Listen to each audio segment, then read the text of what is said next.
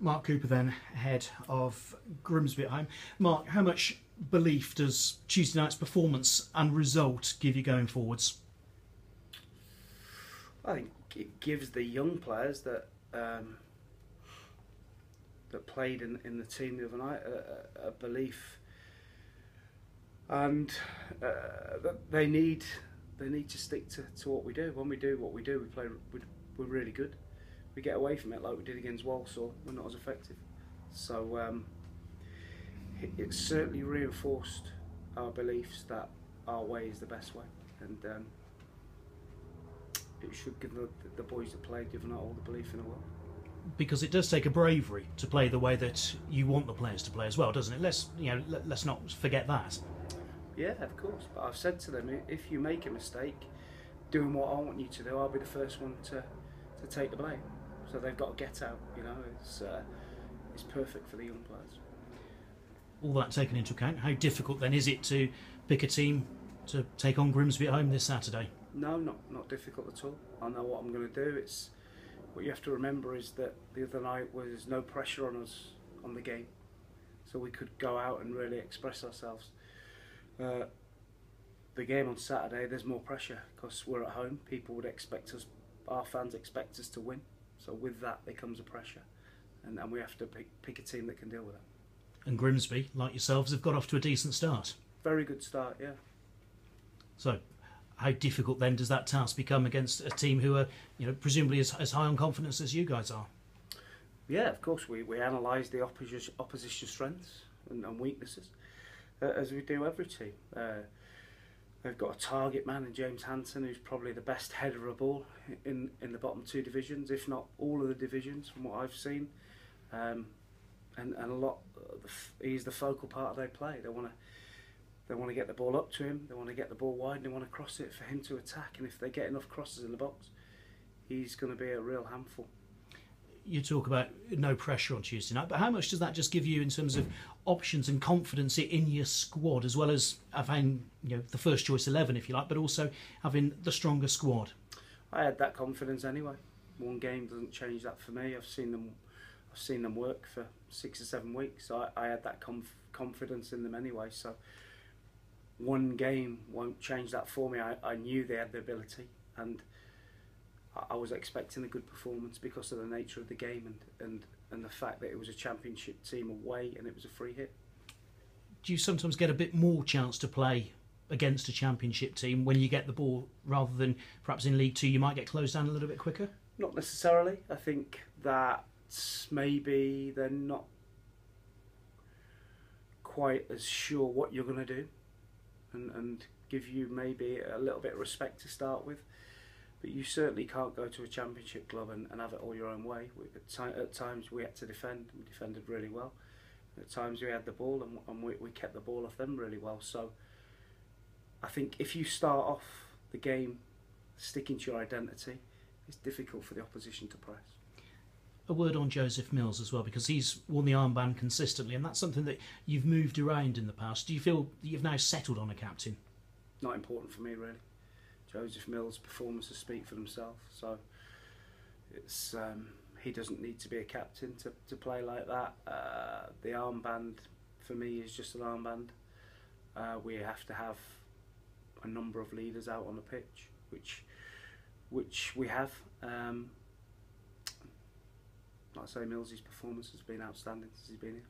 And because you've got so many young players in and around them, does that make the senior players sort of step up automatically and take on that sort of that leadership role? Yes, ideally I would have loved to rest Joseph Mills the other night, but we had to play at least one player in there to try and look after the younger boys, which he did fantastically well. So now pleased with all of it.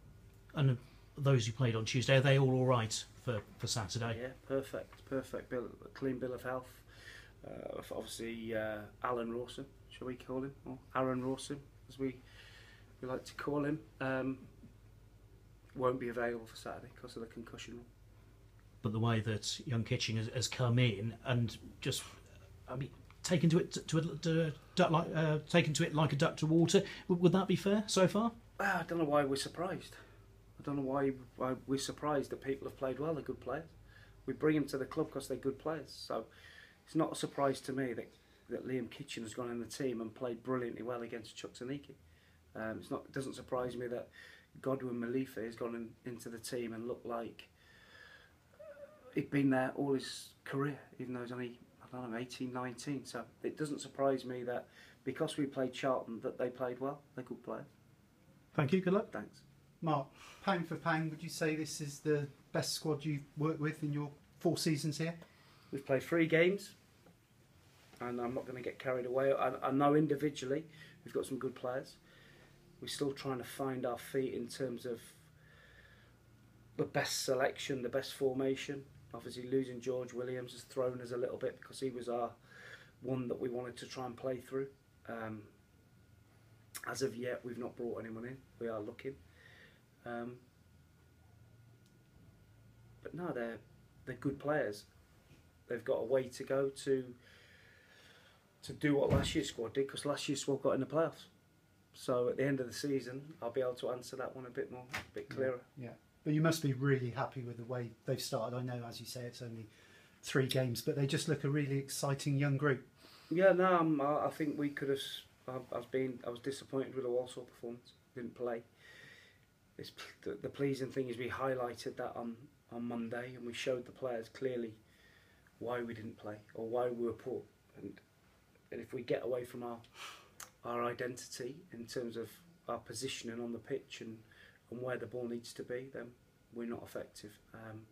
So it's pleasing when you do that and then you put that into practice, then you go away to Charlton and get it back, and it works so well. How much do you have to sort of temper the euphoria of the Charlton game and the upcoming game against Bournemouth? That's gone. That's not even. We're solely focused on Grimsby because they've got threats. The league is our bread and butter. We want to compete in the league, and we want to get 3 points on Saturday. Yeah, you say it's not difficult to select a team for Saturday, but there must still be some little headaches. Do you have any headaches with it? No, it's not difficult in my mind because I know what I want to do to play against Grimsby. So the difficult part is for the players to understand why if they've played on Tuesday and they're not playing on Saturday. Because they played on Tuesday doesn't mean it's the right fit for Saturday. It's a totally different game. Yeah. Transfer window shuts September the 2nd. Has your sort of look at players changed since the Premier League and Championship window is shut? Does that change things with recruitment? Players looking for clubs? Of course. We will, but the biggest one for us is George Williams. Losing George was a big blow, so at some point we are going to have to replace him. Yeah, and you're looking for a George Williams type of player, are you, or is it? We need a player that's too good for the level. Yeah, which we have to be lucky in getting, and we have to. If we're going to get one, it's got to be drastically better than what we've got in the building. Yeah. How far's Liam Shepherd off now? Don't know. Return? No, not clear. No. So is that another position you would be looking at, or then possibly? Don Bernard's done Don Bernard has done outstanding, brilliant professional. He's come into the team and fitted in seamlessly. So, but we have no idea when Shep's going to be ready to play, in terms of being on the pitch again. So it's maybe one that we need to look at. Yeah, and off the pitch, staff-wise, goalkeeping coach, is there any movement on that at the moment? Oh yeah, we will have one in for the weekend. Yeah. Okay. All the best Saturday. Thank you. Thank you.